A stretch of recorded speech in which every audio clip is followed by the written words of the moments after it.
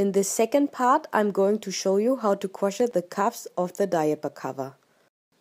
What we're gonna need is yarn. I choose my Boshi number 2.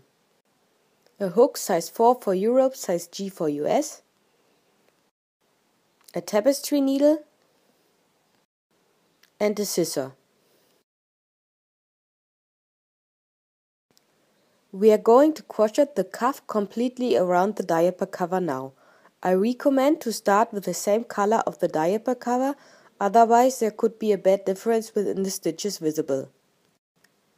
We are not going to cut the yarn, we go on working at this point. We are using single crochet only. At the edges I recommend to use 2 single crochet into 1 stitch instead of 1 to get a better rounding.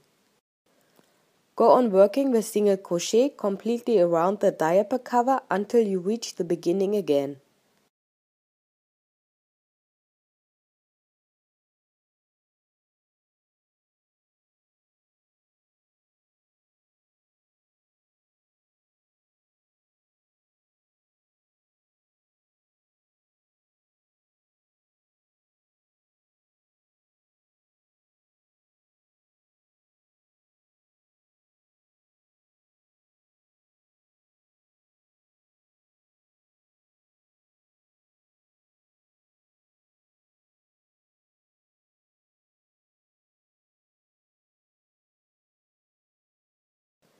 We finished our first round.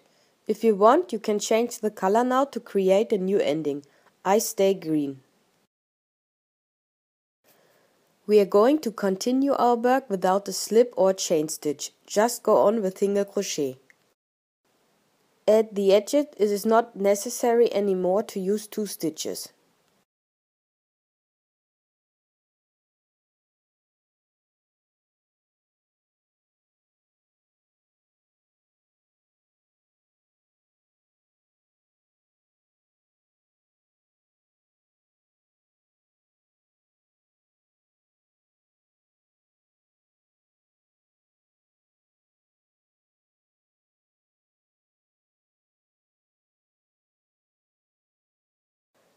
Depend on how big you want the ending, you can start over with a new round of single crochet or you just finish it at this point.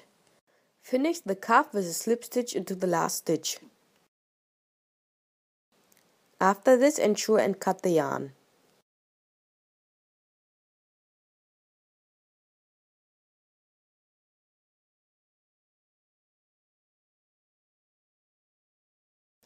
With the help of my tapestry needle, I'm going to hide all yarn ends behind the other stitches.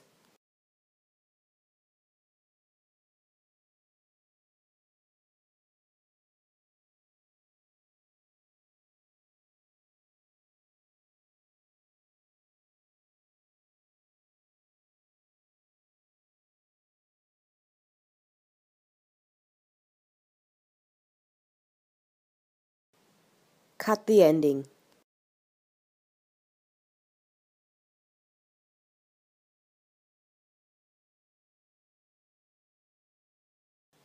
To find out the button position, close the diaper cover.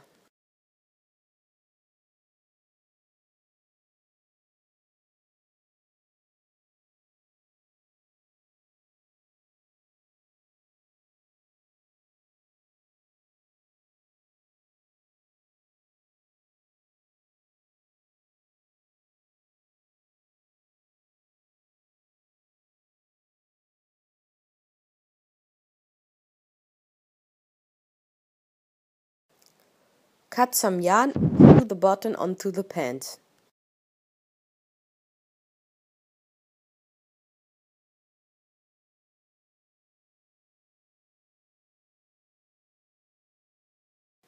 Close the diaper cover with a row of triple crochet and done.